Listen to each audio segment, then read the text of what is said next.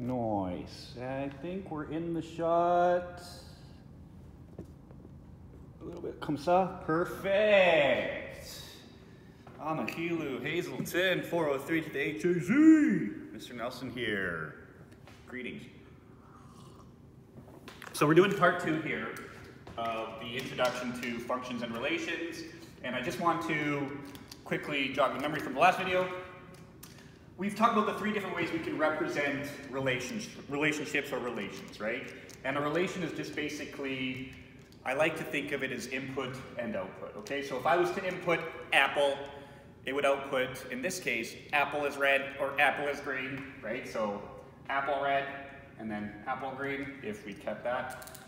I could also represent that same relationship with an input-output table. The input's fruit, it outputs all the different options. And, I made changes to this, so apple can also be green.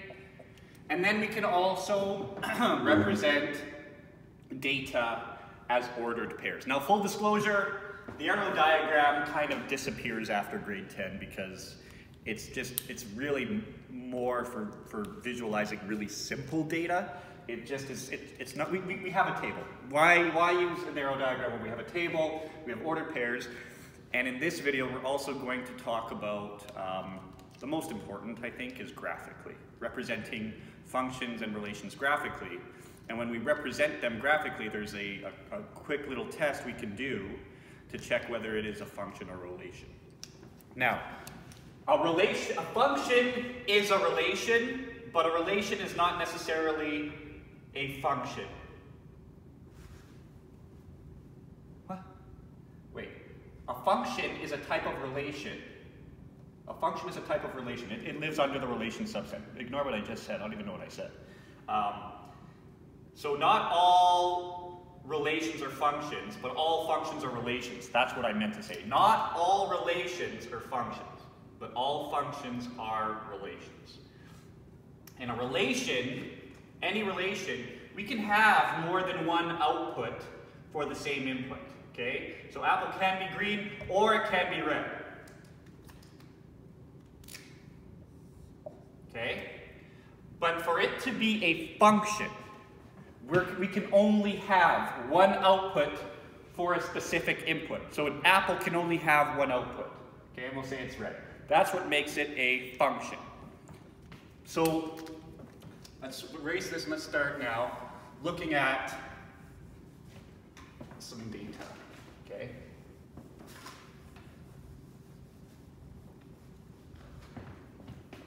So let's say, oh my goodness, I gotta wash this board soon. Let's say I gave you a set of ordered pairs, okay? Remember, ordered pairs come in this form. This is to open it up. And let's say I had 1, 3, comma, 2, 5, comma, 3, 7, comma, 4, 9, we'll say. And one last data point, we'll say it was 6, 13. Okay, and I close that. And let's say I had another data set. Okay, I had another data set which was 1, 2, 2, 3, 1, 5, 3, 6, and 2, 9. Okay. Whoops.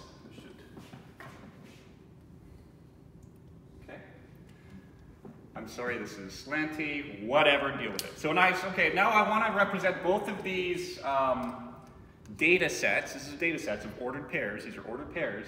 I want to represent each of these as a table of values, and then I want to graph them.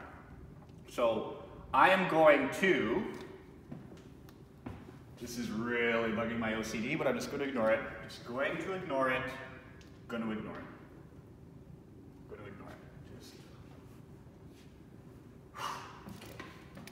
And I'm going to call my inputs X, and I'm going to call my outputs Y, because in math and in life, that's just the way that we start dealing with stuff. X is normally my input, Y is normally my output.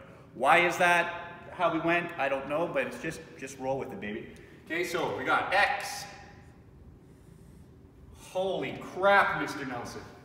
Get it together, dude. Okay. X, and Y. So black is going to be black, red will be red, okay?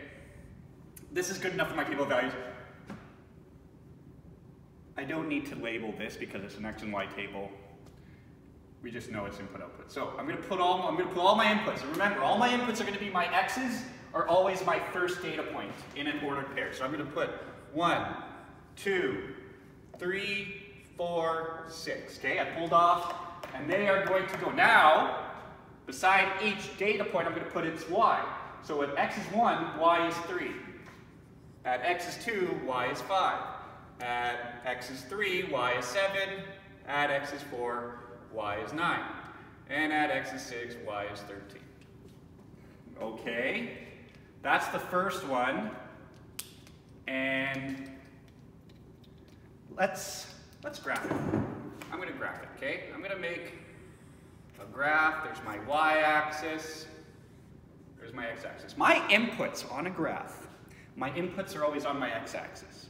In science, my x-axis will be my independent variable, okay? And y will be here because y is affected by the independent variable. It's dependent.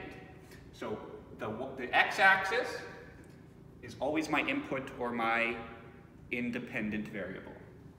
The y-axis is my output or my dependent variable. My output depends on my input, right?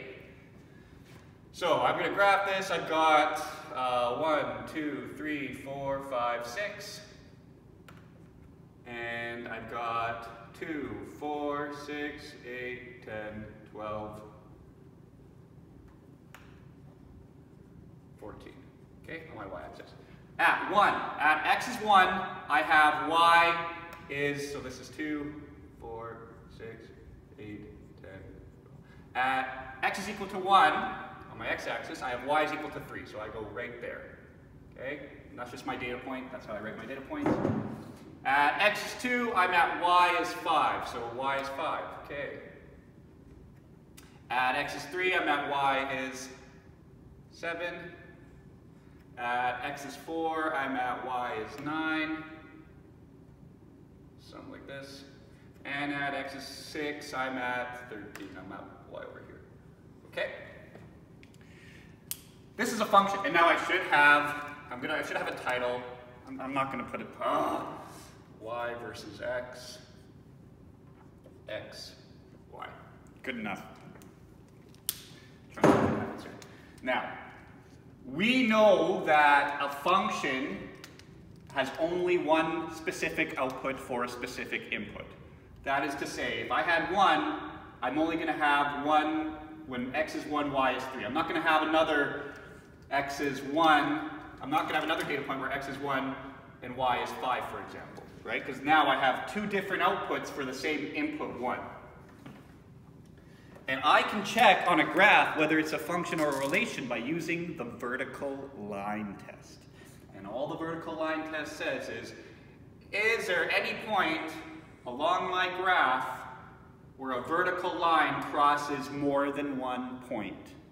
And in this case, you can draw all the vertical lines you want, and no vertical line is ever going to intersect more than one data point.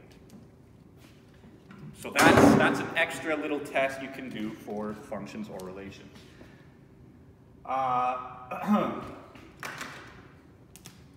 So let's do this one now. Let's check this bad boy here. So let's create another table of values. X, Y. X1, X2, X1, X3, X2. And my outputs are 2, 3, 5, 6, 9. Now you should already be kind of being like, hey, okay, this is clearly a relation, not a function, because hey, I got an output of 2 for 1, but I also have an output of 5 for 1, and I have an output of 3 for 2, but also 9. So what would that look like if we were to graph it?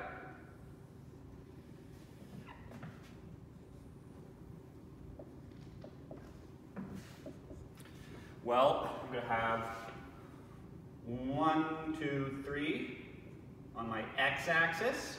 My x-axis is my horizontal axis. And at 1, so I'm going to have up to 9. So 2, 4, 6, 8, 10. That should do it. 8, 4, 2. This is 0. So at 1, I'm at 2. At 2, I'm at 3. At 1, I'm at 5. At 3, I'm at 6. And at 2, I'm at 9.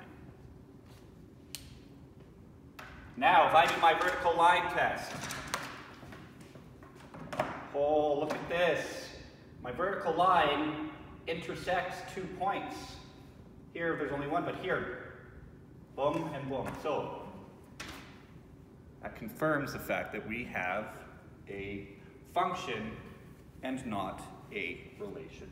I think that's all I'm going to do. In the next video, I'm just going to briefly talk about function notation. So, as we move ahead with functions, we're going to get into the place where my output is equal to 2x plus 1. So, my output for any number x is going to be that number x multiplied by 2 and adding 1. So if I wanted to create a table of values for this function, I'm just going to choose some random x's, 3, 4, and y will be each x. 2 times 1 plus 1 is 3. That's going to be my output. Now I'm going to input 2 for x. 2 times 2 is 4 plus 1 is 5. So when x is 2, y is 5. And I could fill out my table with all my x's. Now we could also write y as my function with respect to x with an input of x. So my function value, my output, which is f, with my input x is equal to 2 times whatever that x is plus 1, and that's going to give me my output.